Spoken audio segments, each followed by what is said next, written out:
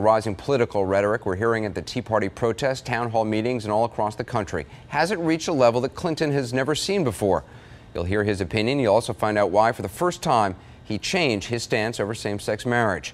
Uncovering America tonight, here's the former president. You said you recently changed your mind on same-sex marriage. I'm wondering what you mean by that. Do you now believe that gay people should have full rights to civil marriage nationwide?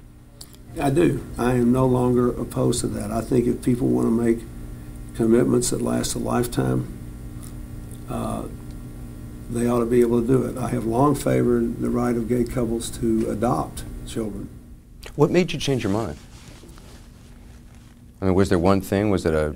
I think what made me change my mind was I looked up one day and I said, look at all this stuff you're for. I've always believed that that I've never supported all the moves of a few years ago to ban gay couples from adoption, because there are all these kids out there looking for a home, and the standard in all adoption cases is what is the best interest of the child. And there are plenty of cases where the best interest of the child is to let the gay couple take them and give them a loving home. So I said, you know, I realized that I was, you know, over 60 years old. I grew up in a different time, and I was hung up about the word. I had all these gay friends, I had all these gay couple friends, and I was hung up about it. And I decided I was wrong, that our society has an interest in coherence and strength and commitment and mutually reinforcing loyalties. And if gay couples want to call their union marriage, and a state agrees, and several have now, or a religious body will sanction it, and I don't think the state should be able to stop the religious bodies from saying it. I don't think the rest of us should get in the way of that. I think it's a good thing, not a bad thing. Do you think things are more polarized now? When you see the so-called Tea Party protests, when you see some of these raucous town hall meetings, and you hear President Obama being called a Nazi, a socialist, is the debate more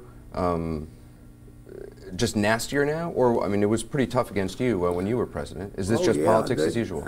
These intense, sort of brutal personal attacks began really in earnest in the mid to late 70s, and have pretty well characterized things.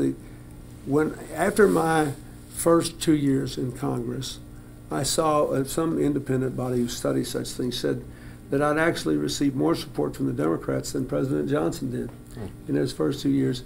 But I had had the most unanimous opposition from the Republicans of any president in modern history from the other party in Congress. So this thing's been building over 30 years. I do think that it's broken in the people. I think it's different in the people. I think you saw that in the last election. The public is so tired of all this. They want to just get together and go forward and have a solution. The congressional Republicans need to know that just saying no on everything and praying for the president to fail is not a good strategy.